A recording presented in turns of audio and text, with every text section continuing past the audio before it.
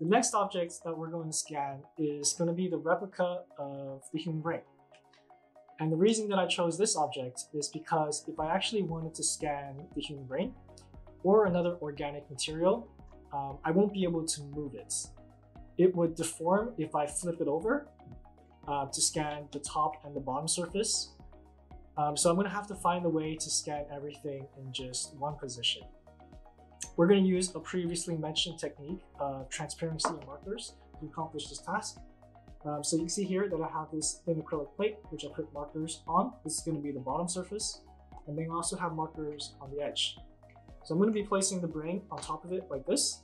And I'm going to be moving it, fixturing it off of the edge of the table so that I'll be able to scan the bottom and then move to scan the top surface. And I'm going to be doing this in 1 or 2 projects and probably align them together.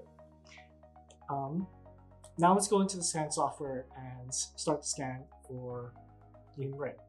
So now we're in the software, and I'm going to be doing a couple scans, probably just 2 scans of this brain that I showed you. I'm going to click the handheld HD scan here first, and then I'll create a project group, which I'll call number 3. The first scan that I'm going to do is going to be with these settings, well actually with medium resolution. So first it'll be a non-texture scan because we don't need color for this. We're going to be using hybrid just like with the construction hat, where I will focus on markers and features. I am going to be scanning in classic mode first and in medium resolution just to kind of show how the scanning process will go. So let's go over this first. Click apply. Once we're in the scan preview page, opening up the camera view. We're going to place the camera's focus on the bottom surface, which means I'll be scanning upwards on an almost flat surface. The markers in view right now will help us with the scan. What we want to do is find a good distance, focus on the markers, and then click the Start Scan button to start collecting data. I'm going to try to scan as much as I can of this bottom surface before moving to the top, because that's really going to help with our overall alignment. Remember that I'm scanning through a clear acrylic piece, and only the model on top is being scanned. The markers that you see in red are helping us keep the alignment of this nearly flat surface. But we will lose tracking at times. So the remedy for that will be to place the camera's focus on an area that we've already scanned and that the software will recognize.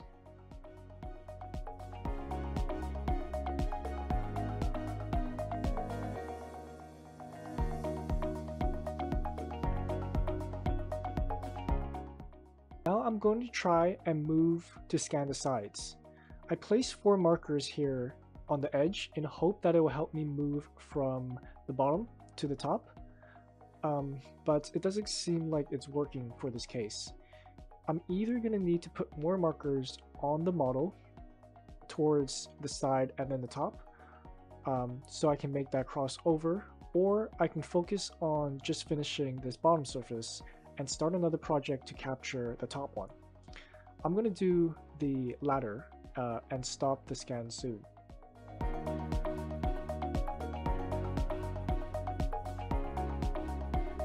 Now I can take out the editing tools and clean up the data.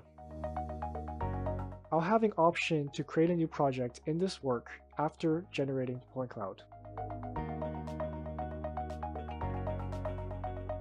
The bottom surface of this brain model is now complete, and we can see the wrinkles that were carved into the model.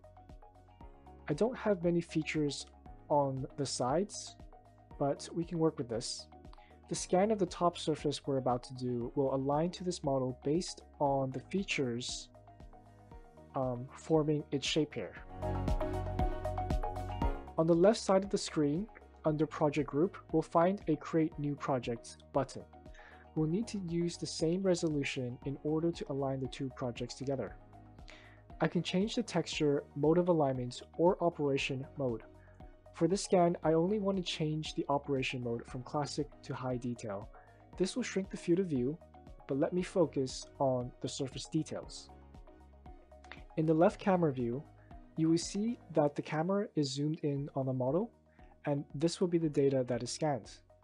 The smaller field of view helps us scan small to medium-sized objects easier.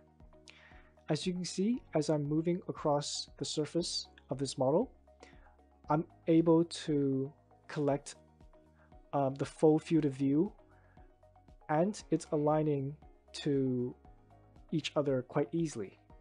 The reason for that is because there's a lot of data here, a lot of surface area that can be used to align to each other. I'm also scanning on top of the acrylic plate, and you'll see that I can actually scan the reflection of the model for some symmetry.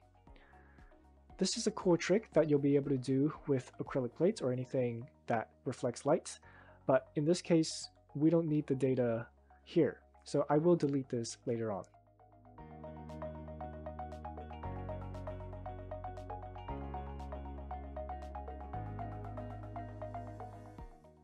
Now I'm going to try moving to the bottom surface with the help of the markers on the edge. I have them all in focus now, so I'll just have to slowly bring the bottom in the camera focus. I don't need to scan too much, but this is really going to help with our automatic alignment.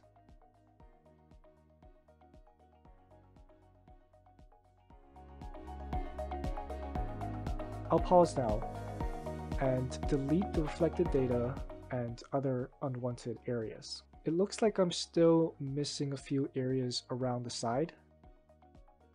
I'm going to click apply and try filling in these areas again.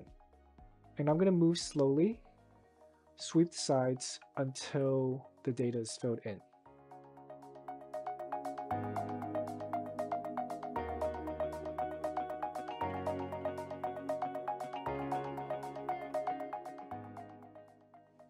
Alright, I've tried my best, and I think we did fill in a few of those missing areas. I think our first scan also has enough data that can be used to fill in the remaining missing areas here. So we're going to go straight to the align mode.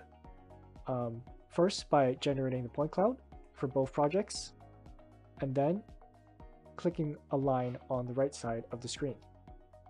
Here's the second scan and the first one. I think they will combine together pretty well. Let's go ahead and click align on the right side of the screen. I'll drag the first project to the fixed and the second project to the floating. Then I'll click on auto align on the top left here, feature alignment. Looks like it combined really well. We still have some holes on areas of the side here, so if we do want to fill these in with our scanner, we can go back to the scan mode and start the scan again.